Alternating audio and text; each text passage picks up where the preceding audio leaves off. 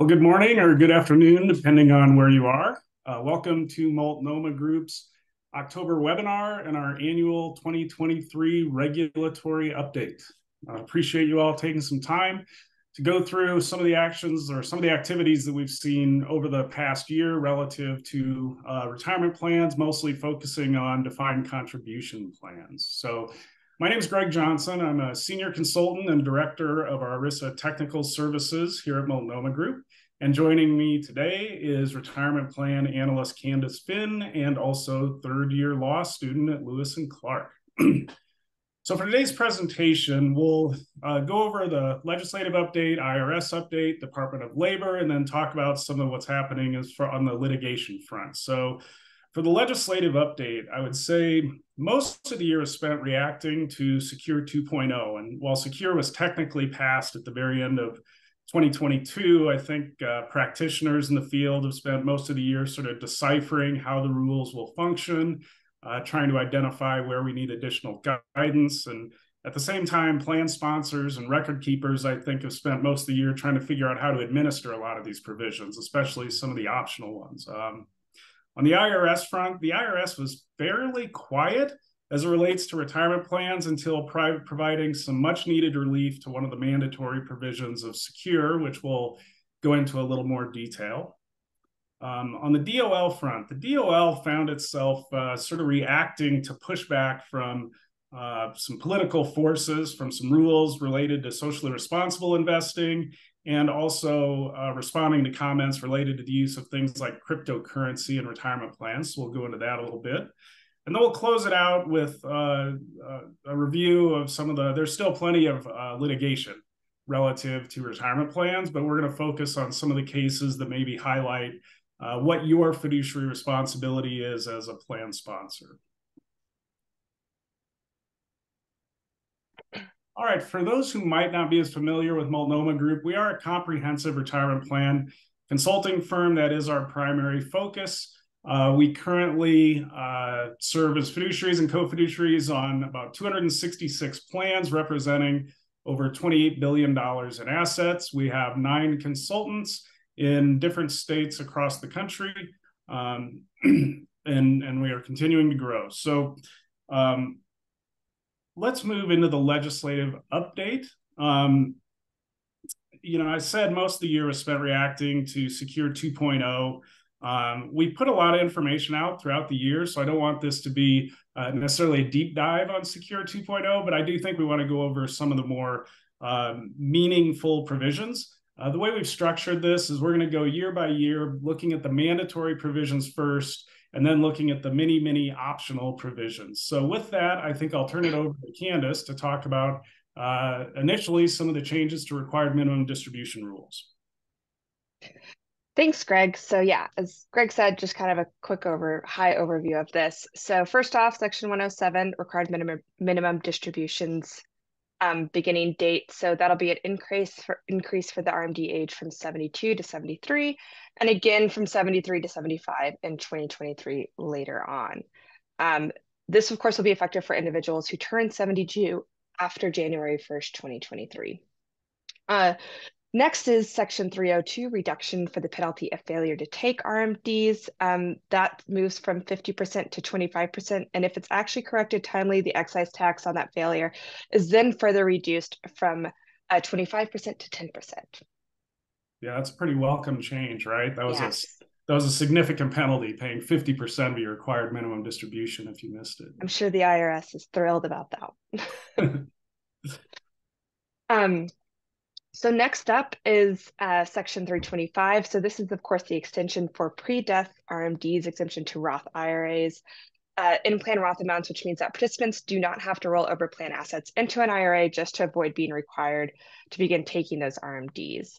Note, this doesn't apply, distributions that are required before January 1st, 2024, but are permitted to be paid out after January 1st. So be kind of careful with that. And then hopefully they'll help minimize the number of participants with Roth money that roll it over to their Roth just to avoid the prior retirement plan requirements to make RMDs from their account. Next is Section 327, surviving spouse treated as a deceased employee for purposes of RMD. This is really great. The two big benefits here are, they may elect to delay their initial RMD until later in that year that they reach 73, or when the participant would have reached 73. And then additionally, the annual RMD calculation will be based on that uniform lifetime table instead of a single lifetime table that's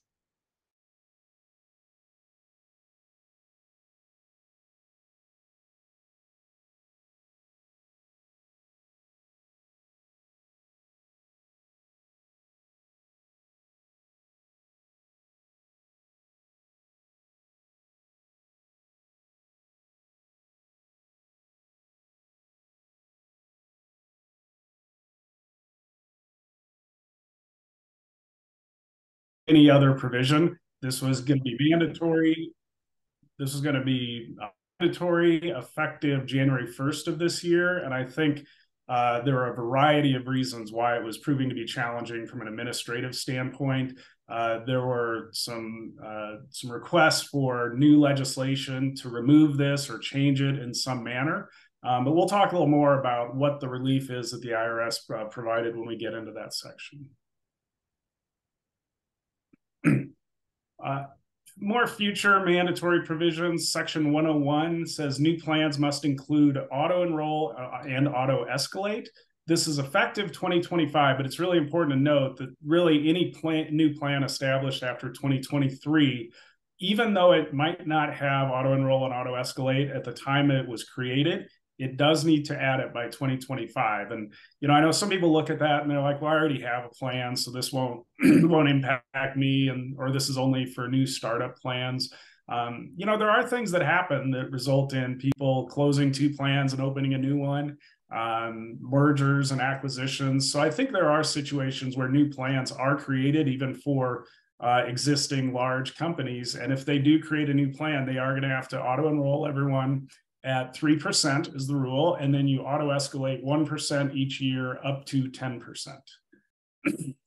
Section 125 is another mandatory provision. The two biggest ones that I think were the 603, that Roth provision, and Section 125 here related to the long-term part-time employees. Now, 125 included, the Secure Act included a 3-year requirement. So long-term part-time employees working over 500 hours, 3 years in a row, had to be allowed into the plan. Now, you don't have to do an employer match for them, but the original Secure Act only applied to the 401ks. So a 401k plan that had someone working over 500 hours for 3 years in a row had to allow that individual to do voluntary contributions. For those individuals, they would be eligible beginning in 2024. So you should have been tracking that over the last 3 years. Section 125 changed in Secure 2.0, changed the rules a little bit. First, it extended it to 403B plans. And second, it shortened the time frame to only 2 years. So for 2025, individuals who have 2 years of over 500 hours must be allowed to do voluntary contributions. Section 501, for all these changes that we're talking about, almost everyone's going to have to amend their plan. The timing for doing plan amendments is that they must be completed by the end of the first plan year, beginning on or after January 1st, 2025. So we do have some time before you have to put in the amendments for some of these mandatory and optional provisions that we'll be talking about. Another mandatory provision that doesn't begin until 2026, which seems a little counterintuitive given sort of the direction that we're going with electronics or electronic and computers, but DC plans must send a paper statement once a year to all participants, and DB plans must send one every 3 years. So those are the mandatory provisions. Like I said, I think that as a plan sponsor, your record keeper is going to take care of a lot of these things, especially related to RMDs and things like that. I think the biggest ones that require your attention, again, 603, we'll talk about the delay, but I wouldn't stop working on it. That is going to come eventually. And then also tracking of long-term part-time employees. Before I turn it over to Candace to talk about some of the optional provisions, I should mention a quick housekeeping item. We do have the Q&A feature available. We do have a fair amount of information to go over, but we will try and answer questions along the way. So if you have any questions, please feel free to use that. Good thinking, Greg. Now we'll look at some of the optional provisions, Candace. Awesome, thanks. Yeah, so first up for 2023 is Section 113. This is de minimis financial incentives to encourage participation. So it's, of course, small incentives for contributions to the plan. I will note that the IRS has yet to define de minimis, so I think that's something where we're looking for some guidance on of what that actually really looks like. Next is Section 301, which is the recovery of plan overpayments. If this employer may elect not to seek the recoupment of these overpayments too, so it's kind of up to you as a plan sponsor of whether you want to take that on. And if seeking the recoupment, the employer must abide by really certain rules when seeking that that is designed to protect the participant. So something to kind of be aware of should you're going through with that. Yeah, this one's a little weird. We put it in here as an optional provision, but you're right, Candace. It's the optional portion is if there's a plan overpayment, it allows you to not go try and get that back. That's through the optional portion. But also in this section, if you do decide I'm going to go try and get that money back from the participant, it does have some rules that you do have to follow in the way you conduct your trying to get that money back. Mm-hmm. It's very specific. Next is Section 311. So that's the repayment of qualified birth and adoption distributions. Of course, this was from the original act. And now this is just saying, hey, you have those 3 years to pay that back. The provision will allow for a $5,000 penalty-free withdrawal that was included in the Secure Act. And this clarifies how the repayment is over the 3 years. Section 312 is the employee self-certification for hardships distributions. So this is that employees may self-certify that a hardship distribution is an immediate financial need, and that amount does not need to exceed that need. Like it can't exceed that need. So that's one of those things. And if they have no other means of meeting that need as well. So it really must be a true hardship. One of the things here too, as part of the self-certification is if you as an employer know that that's not really what it is, something to kind of keep aware of. This is kind of a sticky situation one, but it does thankfully put a lot of that responsibility on the participant. Section 312, simplified notice requirements for non-participating employees. So this is one where, I think as Greg was saying earlier with, hey, we're getting back to some paper, this one might be a little bit different in the sense of, it allows eligible but not participating employees that are only required to receive that one annual notice reminder. Section 326 is penalty-free withdrawals for terminal illness. So this one you actually need a physician-certified terminal illness notice. That would be a terminal illness that would result in death within 7 years that may be allowed. This is a little bit different than how the IRS actually defines terminal illness for, I think, other tables. So something to be aware of here, the years, the physician notice that's needed for that. Last, of course, is Section 331, the penalty-free withdrawals for declared federal disasters. This is withdrawals up to $22,000 within 180 days of the declared disaster. This is inclusion in the gross income and could be spread over those 3 years. Anything I missed, Greg? No, I think the terminal illness one, that's something's got to change on that, right? Because that's pretty sensitive. I mean, you don't want to go to your employer with a doctor's note that says you have a terminal illness. That's information that's generally considered protected. So I think that's one that we're going to definitely see some additional guidance on. Also, the declared federal disasters. I mean, for anyone who's heard me talk about access to retirement plan funds for things other than retirement, know that I'm generally not a huge fan of opening up the retirement system for a variety of different needs, which honestly, that's a lot of what Secure 2.0 is opening up for access to retirement for a variety of different situations. But the declared federal disaster one is one that I think is a welcome change. I mean, before this, it literally did take an act of Congress to get relief for a federal disaster, and only the largest federal disasters were being given the opportunity to access any retirement money. So while again, I'm not a huge supporter of letting people just take money out of their retirement plan, but that is one that's probably pretty favorable overall. Going on to some of the optional provisions for 2024. The first one, I think a lot of you probably are aware that student loans are going to have to be repaid again. That's starting this month. And this provision allows for student loan payments can qualify for an employer matching contribution. So if you have a matching plan, and the student can show or prove that they were making student loan payments in the amount that they needed to be putting into the retirement plan, the employer can put that money into their retirement account. This was one that I originally thought seemed pretty complex, and I wasn't sure how it was going to be administered. It seemed like it was going to be more of a heavy lift for a plan sponsor to track the student loans. As I've looked into it a little more, though, I think this might actually become a pretty popular feature. Obviously, student debt is a big issue in the United States, and it does look like you could do this where you just do it once a year. So at the end of the year, you could get some sort of certification from the employee that they've made student loan payments, and then you can just put one matching contribution in. So this is one that I think a lot of people will be asking about.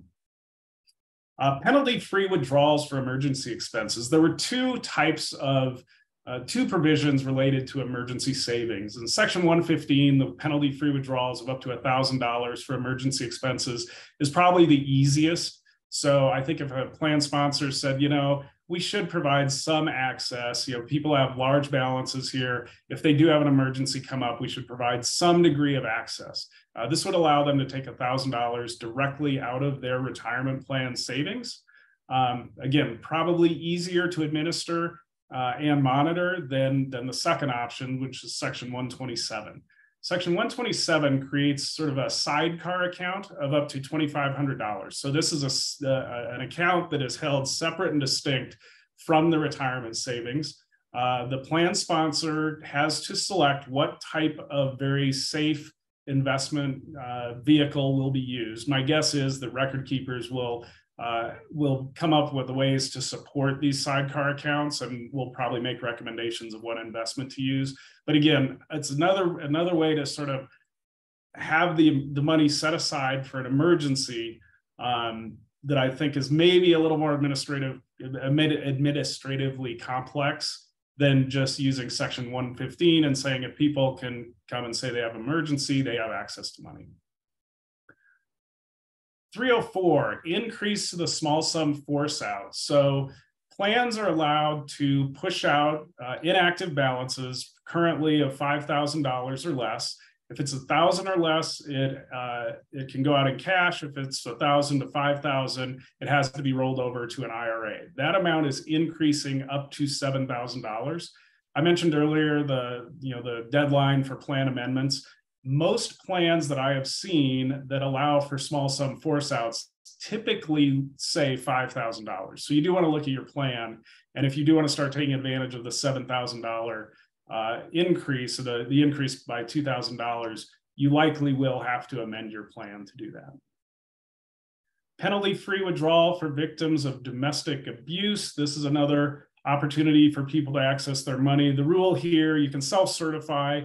The rule does state, though, that the abuse must have happened within the last 12 months, but a person can self-certify that that is the case. Section 604 is another pretty big one. Employer contributions can be made as after-tax Roth contributions. So for this one, this one actually Candace pointed out probably what could be an issue with this. So if your employer is putting in $5,000 for you currently, it currently goes in as regular contributions, and you're taxed on the contribution and earnings when the money comes out. If it goes in as a Roth contribution, it doesn't appear that there's any withholding on that. So my only concern with this is a participant who maybe was entitled to $5,000 of employer contributions, when they go to do their taxes, they won't have had any withholding on that amount, and they could find that they're facing a pretty significant tax bill that they're not expecting. That's really the only issue I see with this. I think if people and employers want to offer the opportunity to do after-tax Roth contributions, they could certainly do so.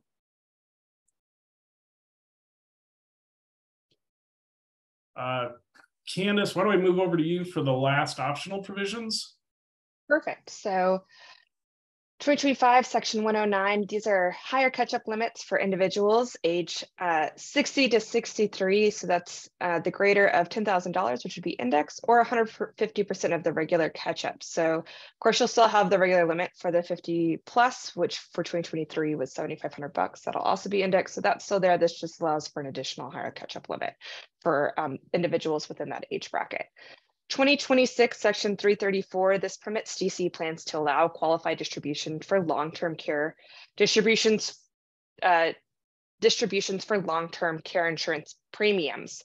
So you can take that, if you take a distribution out, you can use it to pay that premium for the long-term care insurance. This is, of course, the amount the employee pays is going to be certified with the long-term care insurance. It's 10% of the present value of the employee's accrued benefit under the plan, or 25% adjusted for inflation. I mean, $2,500 adjusted for inflation after 2024. So there's a little bit critical of what you can take out and how it's used. It's very specific. So just something to kind of note there. Section 103, of course, is the savers match. So instead of a cash tax credit, what it used to be, an eligible qualified retirement savings contribution of up to $2,000 per year is eligible for a federal matching deposit of up to 50% into the applicable retirement savings vehicle. So there's a phase out for this as well with income. So just something to note, this is really meant for lower income individuals. There's thresholds for joint filers, head of households, and singles. So something to kind of check with if you're thinking of implementing this, but of course this isn't until 2027. Anything else for optional provisions, Greg, before we move on to the IRS update? No, I think, the savers match, I think it's good that the government has several years before that goes into effect, because what that's going to do, in the old savers match, it was when you're filling out your taxes, you got the credit. This is actually going to have the federal government making a direct contribution to that individual's retirement plan. So the plan sponsor will have to allow contributions to come in of that type. So that's why it's optional. We do have a question here about what is the deadline for implementing optional provisions? And I had to think about that one for a little bit, because it's a good question, because I think you have all these optional provisions. I'm not aware of any deadline for opting in. So I think any plan sponsor can add these anytime they want. But when you look at it, I think there's at least 8 optional provisions that mostly give employees access to retirement funds. And I think as a plan sponsor, what I would be looking at, or what I would be considering, is number one, do I want to further open up my retirement plan to provide access to people, or do I want to really sort of keep it what it was created for, to help people save for retirement? But if someone does come and say, hey, I'd like to have access to emergency savings.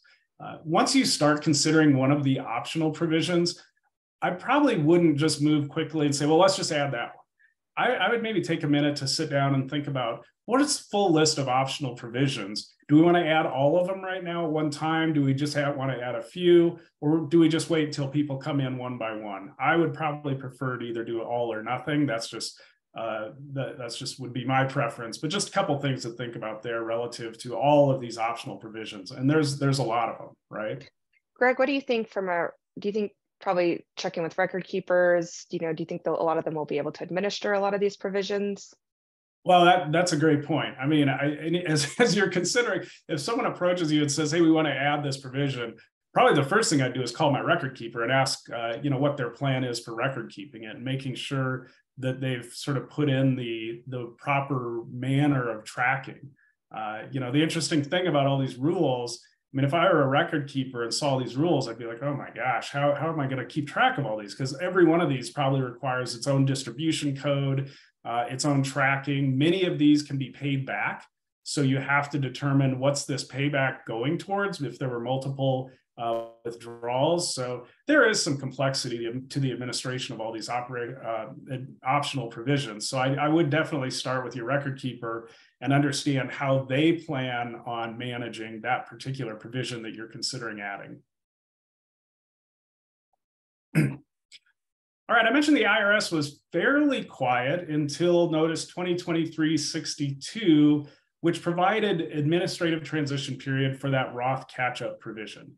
I mentioned that there were calls to the legislature to provide some new legislation to change this provision. A lot of concerns about how this was going to be administered, especially if it was effective 1/1/24. So this extends it to 1/1/26.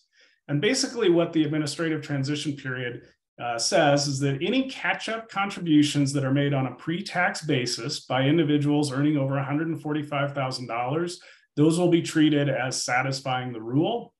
In addition, any catch-up contributions made in plans that do not currently offer Roth savings will also be treated as satisfying the rule. That notice also indicated that the IRS plans to provide some additional guidance on how this rule is going to apply to individuals who do not have FICA wages.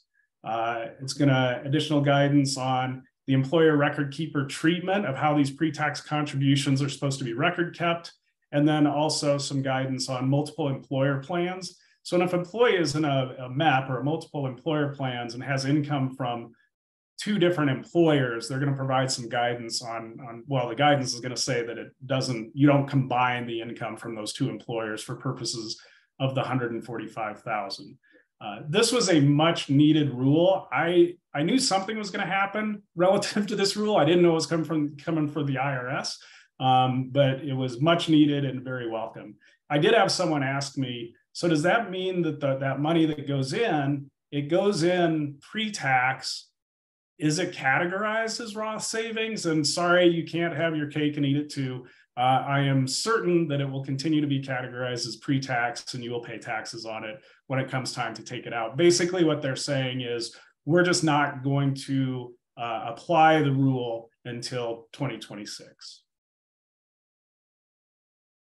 2 other notices from the IRS. One of them is relative to some provisions in the Secure Act, which is a review and expansion of what is available for self-correction. So I think anytime you identify an issue within your plan, if you have the opportunity to self-correct it, you certainly want to do that. And the opportunity to correct more operational errors and others will be extended. The other one is some additional RMD relief. Ineligible designated beneficiaries, which is primarily non-spouse beneficiaries, they will be granted relief from RMD requirements where the deceased was taking the RMDs. So this rule came in a couple of years ago with the deceased individual. So the ineligible designated beneficiary has to deplete the account within 10 years. The way the rule was designed was if the deceased was already taking RMDs, that beneficiary is supposed to continue taking those RMDs, but that was not very clear in the regulations. So this is relief for individuals that did not take their RMDs. Similar, Candace talked at the beginning, we all know that RMDs went from 72 to 73. Secure 2.0 was passed on, I think, December 29th or something of 2022. So some individuals who take their RMDs at the very beginning of the year might not have been aware of the fact that they didn't have to take the RMD if they hadn't turned 73. So this provides some relief for that as well. So next we want to move into the Department of Labor update. One of the first things in February 2023, the DOL issued their final ESG rule relative to socially responsible investing. I think I'll turn it over to Candace to just give a quick review of what that rule was. Yeah, thanks, Greg. So I think as everyone's seen over the last several years, kind of the ping-ponging between where ESG has been going. But this new rule has actually removed several provisions of the old rule and will make it easier for retirement plans to use ESG factors and ESG-focused products. So of course, those 4 components of the new rule are listed here. So fiduciaries may take ESG factors into consideration when making investment decisions. Same considerations can be used for your QDIA. When comparing similar funds, as collateral benefits can be used, as a tiebreaker if you're looking at 2 different funds to potentially include within your investment menu. And you can consider participants' non-financial preferences. So I think one of the biggest changes here to the provision is allowing a fiduciary to consider those plan participants' non-financial preferences in construction of the investment menu. The order is pretty clear about taking participants' input into consideration, that it's not a violation of the duty of loyalty. So just kind of high-level overview, since I think we've really been hounding ESG. I'll turn it over to Greg to kind of give some eval. Yeah, I mean, this is definitely, ESG investing is absolutely become a very hot political topic, both in and out of retirement savings. This rule just expanded, first off, it's optional, right? So it doesn't say that you have to take ESG factors into consideration. I think when the proposed rule came out, Some people, I think there was one sentence that maybe could be interpreted that said you needed to take ESG factors into consideration. That was never the intent of the DOL, and that was, of course, removed. So, the first thing is it is optional, but it did come under almost immediate fire. Very quickly, legislative action was taken to overturn the rule, and it did pass. And President Biden actually used his very first veto in office to retain the rule in its current form. In addition, 26 red state attorney generals have challenged the legality of the rule, and the administrative process followed to introduce the rule. And I mean, interestingly, this case was filed in federal court, I think in the Northern District of Texas. There was only one federal judge in that district. So there was some concerns that these 26 attorney generals were doing a little judge shopping to get someone who would rule in their favor. This particular judge does have a very strong track record of supporting Trump initiatives and not supporting Biden initiatives. So initially, the DOL tried to get it moved to another venue and was unsuccessful. Just in the last couple of weeks, though, that judge did rule that the DOL, that the rule is legal and the administrative process that the DOL followed was appropriate. So I don't know what's going to come next. I think they could certainly appeal. These attorney generals could appeal, but the initial win is to the Department of Labor. Another sort of interesting challenge to it, and we could have put this in our litigation update, but it's part of this as well. There was a lawsuit filed by a former American Airlines pilot alleging that the 401k committee took ESG factors into consideration, and that negatively affected the overall investment performance.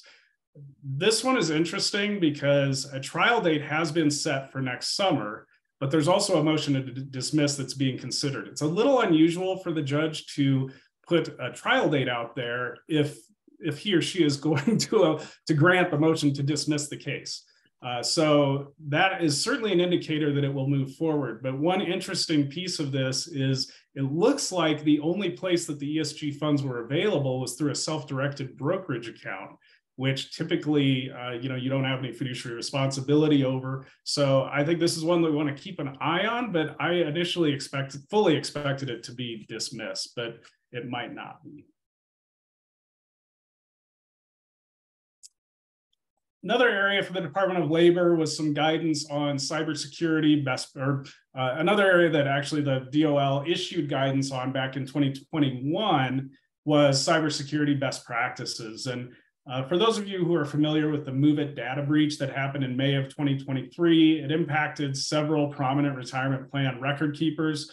A lot of these record keepers were using a third-party provider to support their work relative to identifying beneficiaries and identifying deceased individuals. It was a large amount of data. It was a significant data breach. The company that was impacted reached out to everyone who had their data compromised and offered 2 years of free credit monitoring. But it's just an important reminder that, you, as a plan sponsor, you are transmitting a lot of personally identifiable information to and from your record keeper on a very regular basis. So while this was a very public data breach, I sort of used it as an opportunity to remind plan sponsors to maybe take a look at what your cybersecurity protocols are, review the DOL guidance, and make sure you are in line with all of that. The Department of Labor also puts out sort of what their future focus is. And I'll turn it over to Candace to sort of talk about some of the things that they're focusing on, some of the pre-rule and final rule items. Awesome, thanks. Yeah, so in the EBSA's kind of future focus in the pre-rule stages are improving participant disclosure. So the EBSA was tasked with finding ways to improve retirement plan disclosures to enhance, hopefully, outcomes for employees. They're actually going to talk with consultants and plan sponsors and other stakeholders to kind of explore ways to potentially improve disclosures. PEP guidance, so Secure Act 2019 amended ERISA to allow PEPs to be able to have a type of single employer pension benefit plan, and the EBSA will begin exploring kind of the needs for regulatory guidance to run these plans. Emergency savings guidance and retirement lost and found. So these are kind of coming out of Secure 2.0. one of the big things within a lot of the provisions of Secure 2.0 was it did direct the Treasury as well as the Department of Labor to provide guidance on a lot of different provisions. These are kind of two of those ones. So it's particularly the lost and found one that was to create a national online lost and found database for Americans to track their retirement records. We talk a lot about missing participants sometimes, and hopefully, I think they're hoping this is potentially a fix or a patch or something to hopefully allow people to have better access to their retirement savings.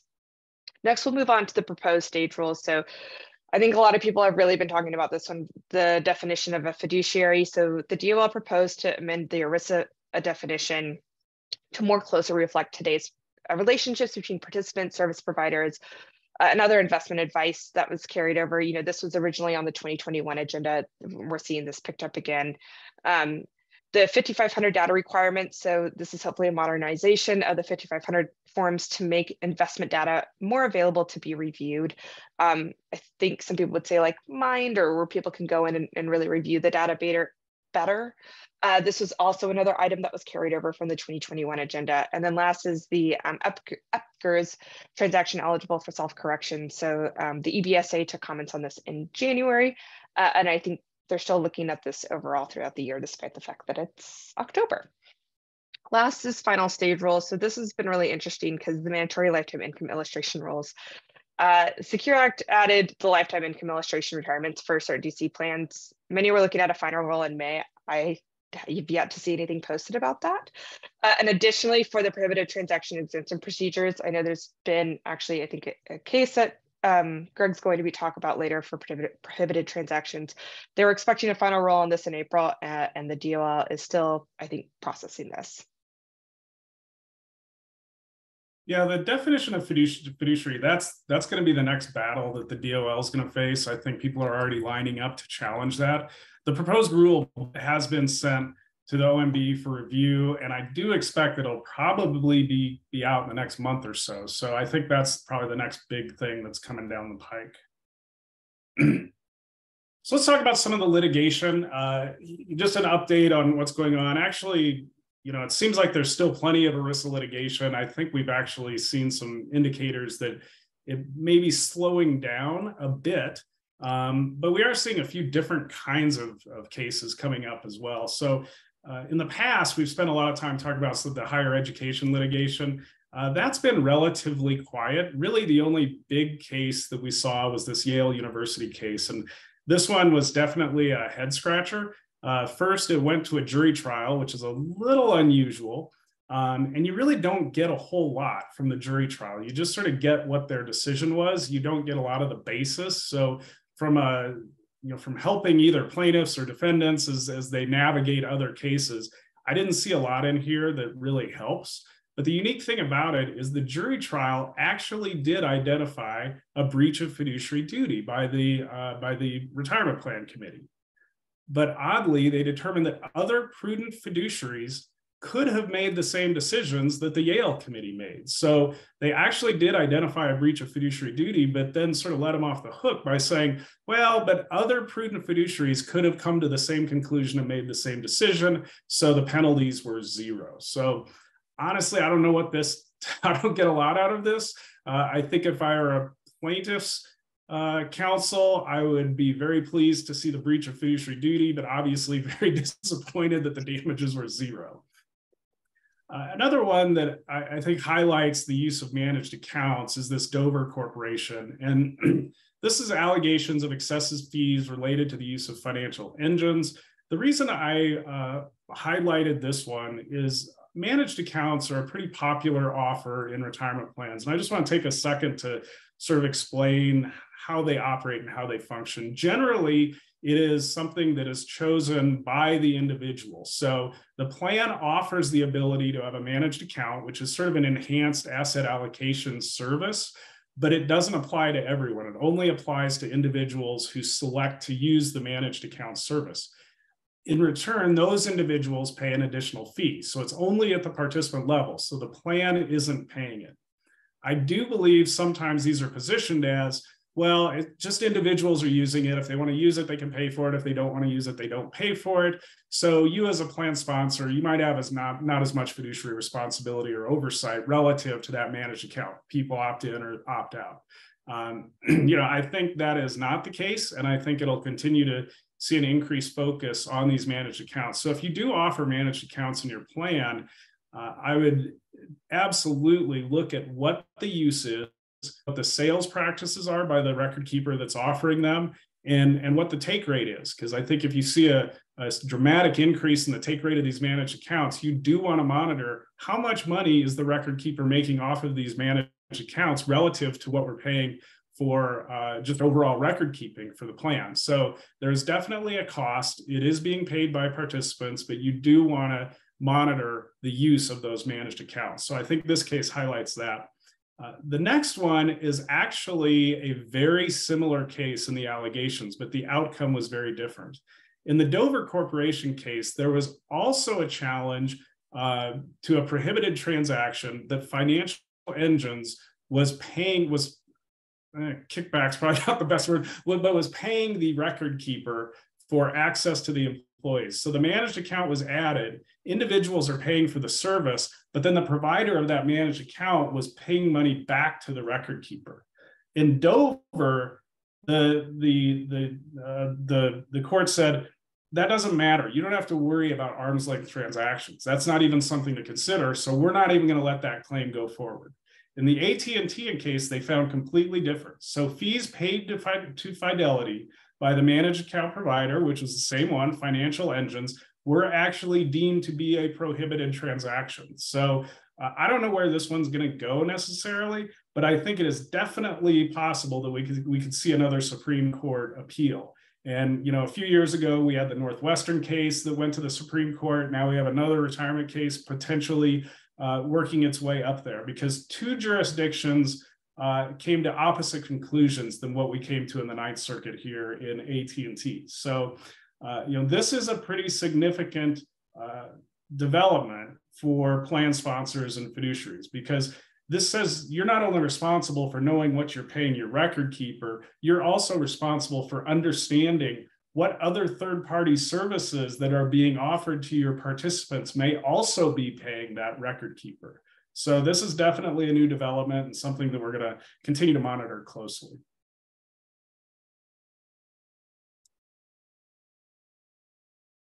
Additional ERISA litigation, I'll probably take the first two and then let Candace talk about the last one. Lawsuits targeting the BlackRock LifePath target date funds. I've written about these a fair amount. The challenge was the issue that I had with these cases targeting target date funds was basically what the plaintiffs were doing was saying, hey, you only looked at the expense ratio. You didn't really consider anything else. And you did pick a very inexpensive target date fund, but we're going to go find 3 or 4 that we can compare looking back historically and say, well, these did better. So you really should have probably picked these ones that are doing better. And really, courts have traditionally been very unwilling to judge the outcome of the decision. What they should be looking at as it relates to fiduciary responsibility is what was the process that was used to arrive at your decision. We're not going to look back 5 years and say, well, yeah, your process was really good, but God, the outcome of the decision wasn't very good. And that's essentially what all these cases were doing. There were 11 of these brought against a variety of plan sponsors. 6, or I think 7 of them have all been dismissed. Surprisingly, there is one that it appears to be moving forward. I had written a few blogs and other things saying that all of these should absolutely be dismissed immediately. So now that we do have one that appears to be moving forward, we will continue to keep an eye on that. The other big one related to some cryptocurrency guidance that the Department of Labor put out about 1.5 years ago. So that became a pretty hot topic last year. The DOL put out a notice that said, hey, if you're using cryptocurrency in your plan, we might want to come look under the hood and see what's going on. We might start poking around, looking at your plan. There are some challenges to it from an administrative standpoint, because some organizations or some groups said, well, wait a minute, DOL. You can't just make this statement. I mean, there are rules you're supposed to follow. You're sort of trying to create a rule without following the administrative procedures. But ultimately, it was just ultimately the guidance was not pulled down. That is what this lawsuit was asking to have happen, was to have the guidance removed or rescinded by the Department of Labor. For Us All's claim was they were actively soliciting organizations to offer cryptocurrency within their self-directed brokerage accounts. So they said that there were at least 25% of their targeted future customers quit talking to them because of this guidance, because of the threat that the DOL might look at the plan. This lawsuit ultimately was dismissed.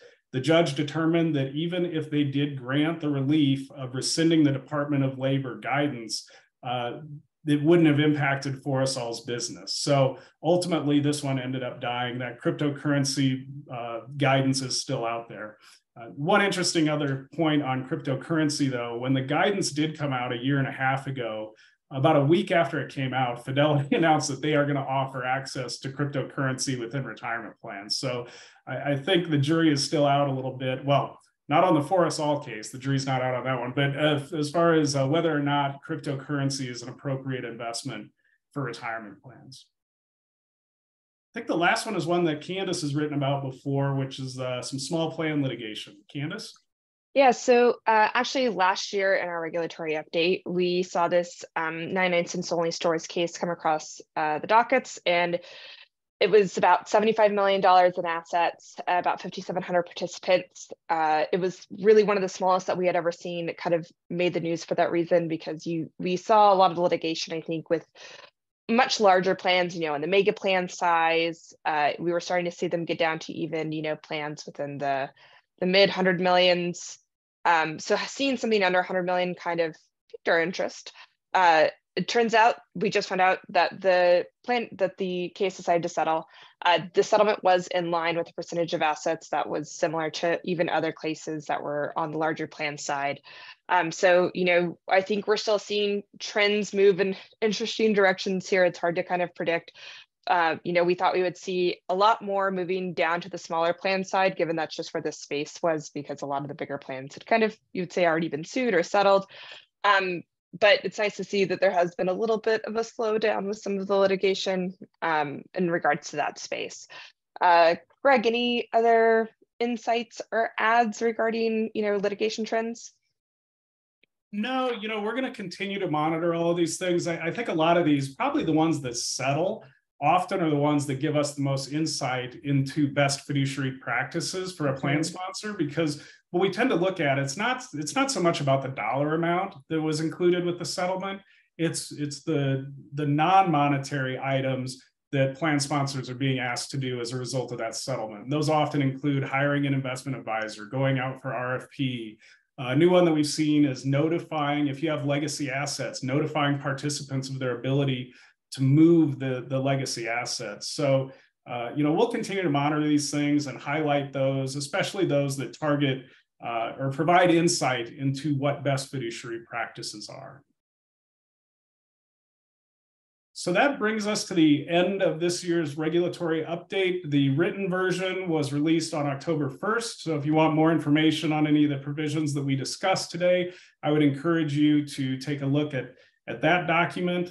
Going forward, like I said, I think the biggest issues are on the legislative front. I think everyone needs to continue to review some of those mandatory provisions. Again, I would continue working on the Roth provision for the catch-up contributions. Make sure your record keeper is prepared to begin tracking that properly by 2026. And the other big one that you need to keep an eye on from a legislative standpoint is the long-term part-time employees, making sure that you're tracking them and providing access. Also, I would probably begin thinking about some of those optional provisions. Do you want to add them? Do you not want to add them? And how prepared is your record keeper to track those? Not a whole lot going on with the IRS right now. From the DOL standpoint, again, I mentioned, I think the biggest thing coming probably in the next month or so will be if a final fiduciary rule is issued and how we react to that. I think that's certainly the biggest one coming down the pike. And then, like I said, relative to litigation, we will just continue to monitor and highlight funds or lawsuits, especially those that are specifically helpful to meeting your fiduciary responsibility. All right, I do not have any questions in the chat, and so I think we will go ahead and end 10 minutes early. Thanks, everyone. Thanks, everyone.